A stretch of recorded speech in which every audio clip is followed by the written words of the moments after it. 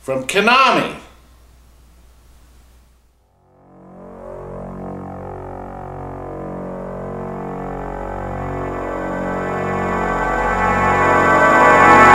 X-Men.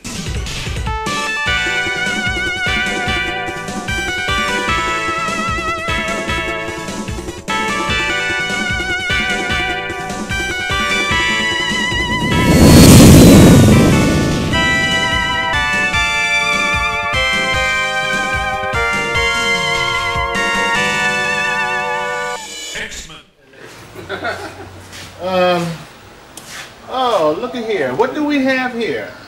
Not 2, not 4, but a 6-player X-Men. Wait a minute. This is the wrong game. Okay. This game is finished. It's about ready to go. The control panel is done. The buttons have been taken off clean. And these things have been shined up. Joysticks all cleaned up. Got a nice paint job. Thanks to Steven. And Wallace, get me out of here! Wallace! What idiot is back there? What's going on? What's Get going me on out of here? here! What happened? Get him out of here. What happened? Straighten me up! Get him out of here. Oh! Idiot!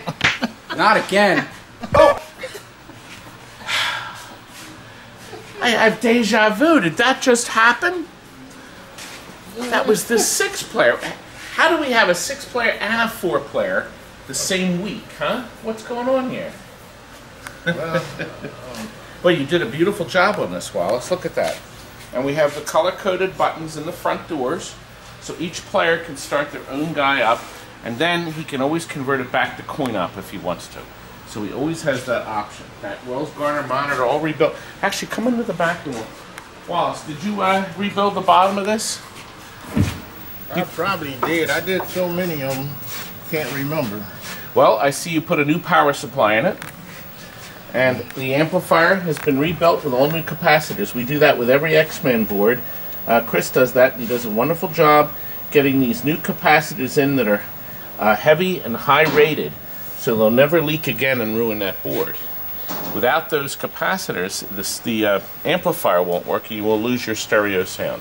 Of course, we have the chassis all redone. Boy, this one is ready to go.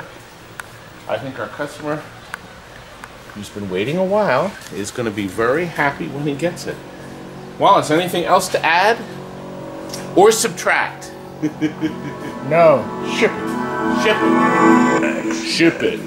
Yeah. Keep watching. More stuff coming today. Good night. Now, get lost!